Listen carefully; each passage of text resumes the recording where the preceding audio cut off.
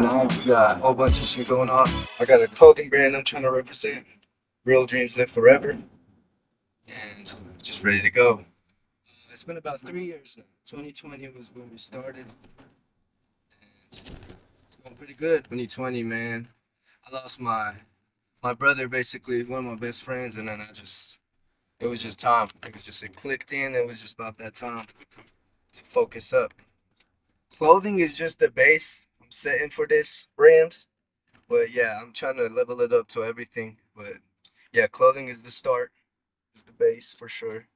And I like fashion and everything, so I thought, why not start a clothing brand? I have graphic designers. I also have uh, the shop downtown that I do printing and embroidery and everything. So see experience. I've been hearing the bro all the time.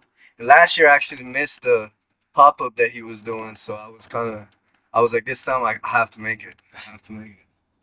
So I'm gonna pull up and show out. Yeah.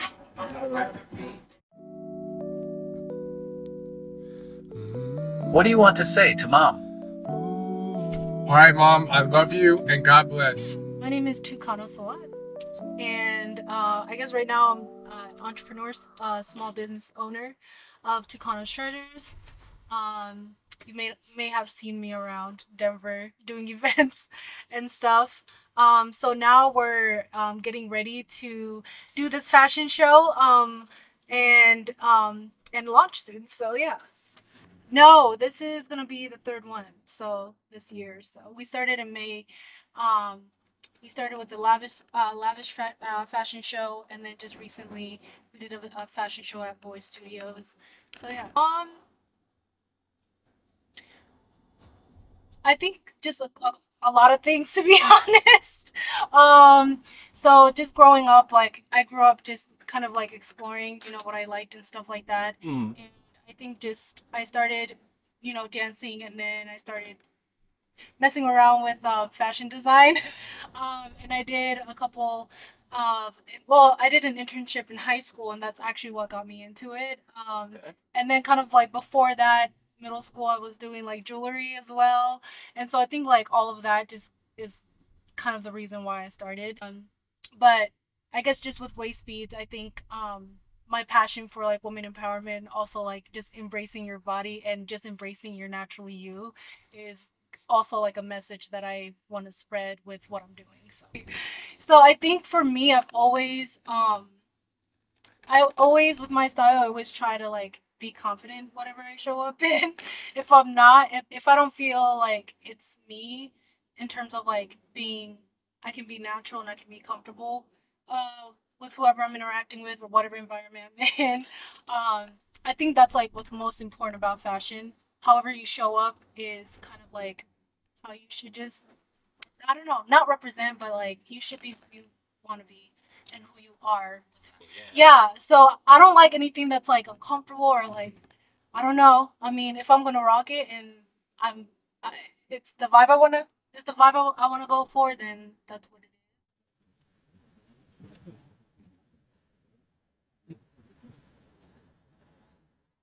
I guess bringing something unique, I kind of want to bring back that kind of like feel good vibe of it. Something can look really good and fashionable, but also it can be really comfortable. So I started doing mostly women, and I am doing that right now. So mostly focus on women, just because it's coming off of like what I'm used to. I'm kind of like what I can relate to. I have a couple of male customers that bought for me and supported me, Awesome. and I really want to get into that, and I think that might be the next stage. I mean, the next step here soon. So right now, I do have my bracelets. A lot of my products actually are I try to make them so you can wear them different. Well, they're versatile. And so you can wear them as like body chains or necklaces. So you men can actually buy from me and support me. It just depends on what kind of style you're going for. I've made some products where it has like just different elements to it that would work for both the women and men. So, and I also have bracelets and necklaces. So I am a little bit nervous just because I have a big surprise. I'm gonna do a pre-launch with you guys today and kind of see how my website. I'm really looking for that feedback aspect of it. So I'm really excited, and everyone has known I've been, promoting that there's a website coming out. It's just kind of been nerve-wracking, just kind of to figure out exactly when. You can't ever be, ready, set, go right away. But I think I've taken enough time. It needs to get out. So Tucanos Treasures. So you can find me at Tucanos Treasures. That's TUKANOS Treasures. So .com.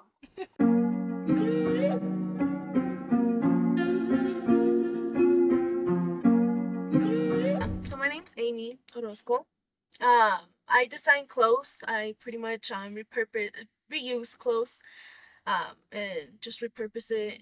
Make a different style out of it, or yeah, that's pretty much what I do. At the moment, I don't really have a brand.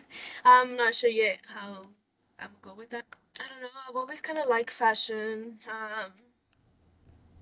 but like starting to design, I guess what got me into that was my mom. Your mom? My mom, it kind of comes from generational sewing and learning how to create clothes from scratch. So she just pretty much teach me a lot of things. So I learned a lot of things from her. And then from there, I kind of decided after high school, go to college for fashion merchandising and retail. And then just recently graduated from that. Yeah, I actually am. I've done a couple of outfits before and kind of, try to sell them. Um, yeah. But it's okay. Just testing the waters, learning kind of how this goes.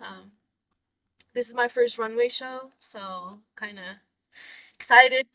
My first modeling. I believe it's important to try everything out so you kind of know how things go. So yeah, how it works exactly. Definitely. So me and Nate work together. Right now we currently both work for all my sons. It's like a moving company. I'm pretty much like the hiring manager there, and he's one of like our drivers. So we just kind of started talking. He told me that he would do shows like this, and I told him I kind of do I design clothes. So he just asked me if I wanted to, I would be interested in being in one of his shows. So that's how this this came together. Nice.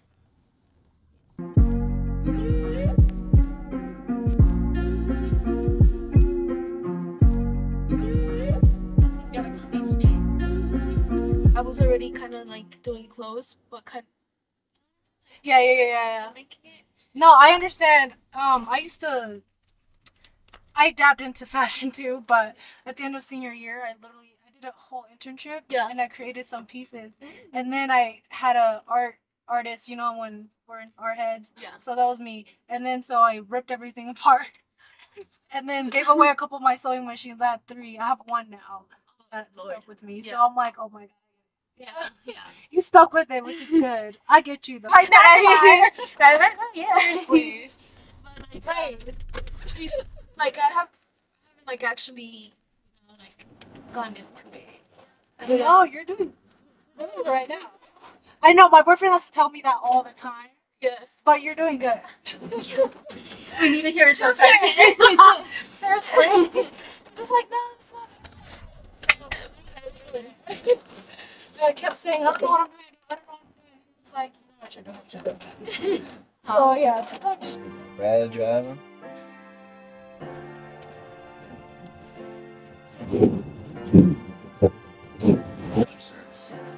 George, nice to meet you, Jackie. George, cool. Yeah. Awesome. This is the crew. This is Michael. Michael. This is Albie. Yeah, we'll take a look. Offhand. We got hands. Holding on to what's been behind me for so long. Yeah, so that was the number. So yeah, if you want to give him a call, just kind of be in touch with everything. Yeah, alright, I'm done. I gotta see what I gotta do. I'm taking it slow. So how's it going? My name is Caleb Keogh, founder of Wallet Guide, an awesome app that helps young professionals customize their financial journey, their financial life. And I'm excited for this event. Nate's the guy. So for me, it's always great when I have that opportunity to come support him. And yeah, it looks like he's going all out this time, so it's gonna be epic.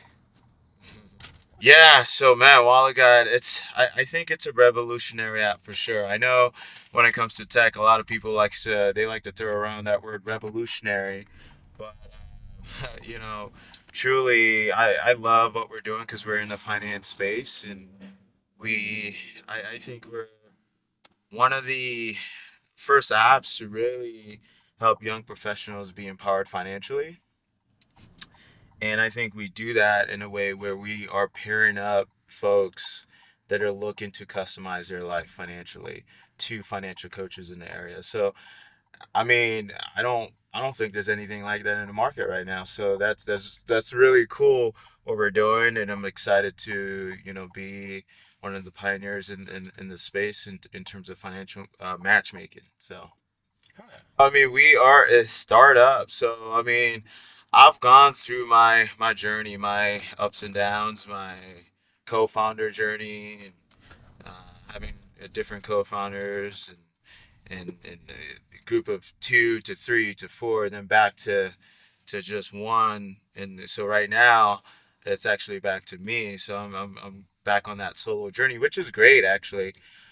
I wouldn't say I prefer the solo journey, but there's pros and cons to having a team. I'll say when you have a team, it's not like what you want to call it. It's not you can't just make that decision and move. You kind of have to, it's by committee. But when it is a solo thing, now I have interns that works with me, which is great.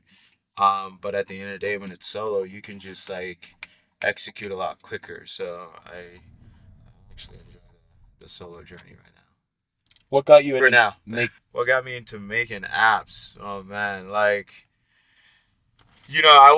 didn't know apps was gonna be the journey I was gonna take. I'm by no means a engineer. I'm actually what you call a non-technical founder. So I would say it's really more so what got me into trying to solve problems because that's what entrepreneurs do. Um, okay. Yeah. So what got me into making apps it's more so just being able to look into the industry and see a whole um, problem space in the fintech space, in the financial management space, and understand that I could potentially have a solution for it. And because my background is in finance, and I'm also a how how you want to call it. I love technology, although I'm not a technologist myself.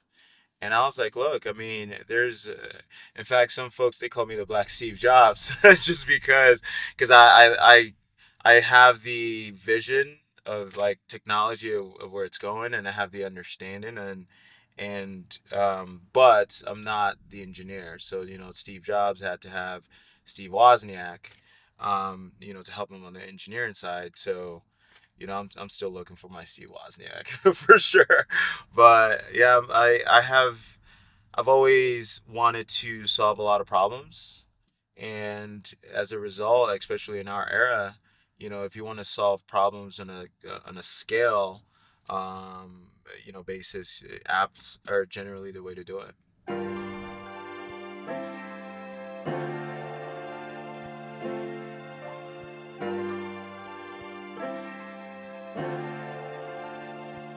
What's up? What up? Yeah. Who's doing? Hug? Yeah, why not? Good to see you. Good. We got the whole. My name is Trinity Sierra. I'm an artist. I'm a Christian artist. I recently decided to switch my platform over to glorify the Lord, and that's just because of the changes that the Lord has made in my life. I love to write poetry, so my style is more of like a poetic type. I like instrumental, like trap type beats, soul trap soul type beats, stuff like that. But yeah, I really just love to make music to glorify the Lord and just spread music that can touch the soul and reach the people who are in dark places or came from a dark place. I like to just be a light. So Yes. So, really only like a year and a half. Um, this is my first little like real show, I guess. I did a little show in the past. It was just a little tiny show. It was so much fun. But that was in my secular days. But yeah, like a year and a half, and honestly, I do it like I said for fun, but also to glorify the Lord. And if He wants to take me somewhere with it, hey, I'm all for it. So I was working on a EP. And not that I'm not anymore, but I didn't have enough time to finish it the way I wanted to before this show. So I'm trying to decide if I want to drop it, singles, or if I still want to go ahead and drop an EP, or if I'm like, I could get a few more songs because I got like 8, songs. So I'm like, get a few more songs and just drop an album. So yeah. So I am really excited to bring a different type of because I'm not sure what other artists we have, but there's not very many Christian artists that I have came across in Denver myself. I could be wrong. But I'm just excited to kind of bring a little bit of church. And it's like people are gonna be a little, like not confused, but like thrown off, like, oh, okay, like, glorifying the Lord, but still music that you can like vibe with, and like, so I'm trying to just bring a little bit of church in that atmosphere, like. I'm really excited for that, and I'm really excited to just see all of the models and the other artists. I heard we have like a violinist coming. I'm so excited for that. So I'm really just excited. I love to be in a collective with creative people and like minds, and so I'm just excited for the whole experience, honestly. So I actually met Nate and Caleb earlier this year at a event called Aspire. It was a business conference, and me being the talkative person I am, and I'm sure like we're all just very friendly and talkative, and we ended up just talking, and then we talked more, and like I figured out that Nate, he works with doing shows and helping to set up these type of things. So, and I let him know like, hey, like I make music too a little bit, like do it really just for fun. And then I got a call a little bit later, and he was like, hey, you wanna do a show? I'm like, sure, why not?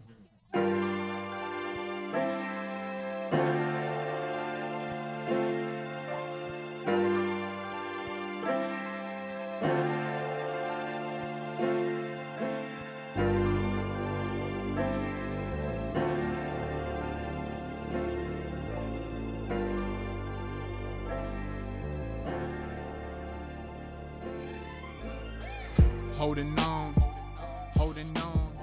to what's behind.